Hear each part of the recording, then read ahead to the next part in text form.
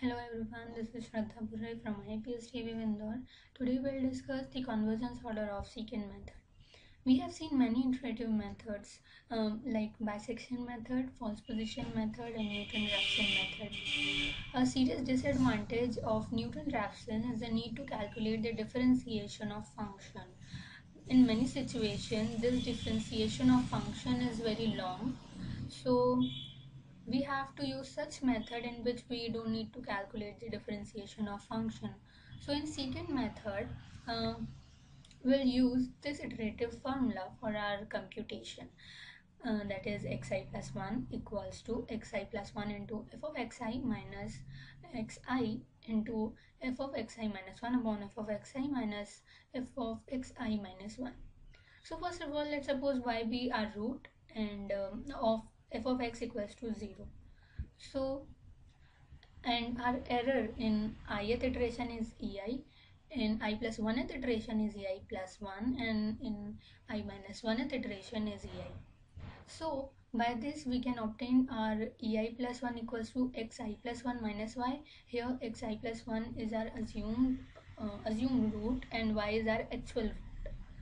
And expanding f of xi and f of xi minus 1 by Taylor series, we have found this type of expression. This is the f of y plus ei f dash y plus ei square upon 2 f double dash y. This is the f of xi.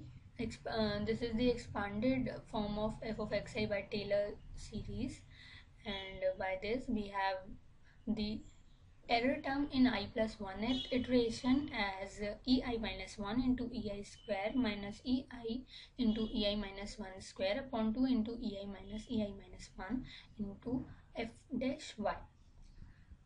And our reduced form of this error term in I plus 1th iteration is given by ei into ei minus 1 into f double dash y upon 2 into f dash y. So first of all, when we need to calculate the error in I plus 1th iteration, so first of all, it is necessary to find the formula of type ei plus 1 equals to k into eim. Here m is order of convergence, which we will need to calculate. M is our order of convergence of secant method. So for this, first we have this type of expression, that is ei equals to k into ei minus 1 m. By this expression we have obtained this. So, and our ei minus 1 by this expression is going to be ei upon k whole to the power 1 by m. Now substituting this value in equation 2, that is in this equation we'll get error in I plus 1th iteration as ei into ei to the power 1 by m, that is ei to the power 1 plus 1 by m into this expression, and this expression will going to be our k value for k.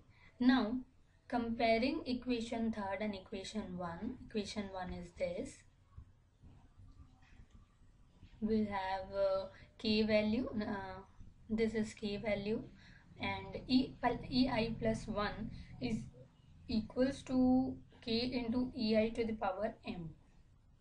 By eliminating k, we have this type of expression, that is ei to the power m equals to ei to the power 1 plus 1 by m. So now comparing their powers, that is m equals to 1 plus 1 by m, we have obtained one quadratic, that is m equals to 1 plus 1 by m, or we have this type of quadratic m square minus m minus 1.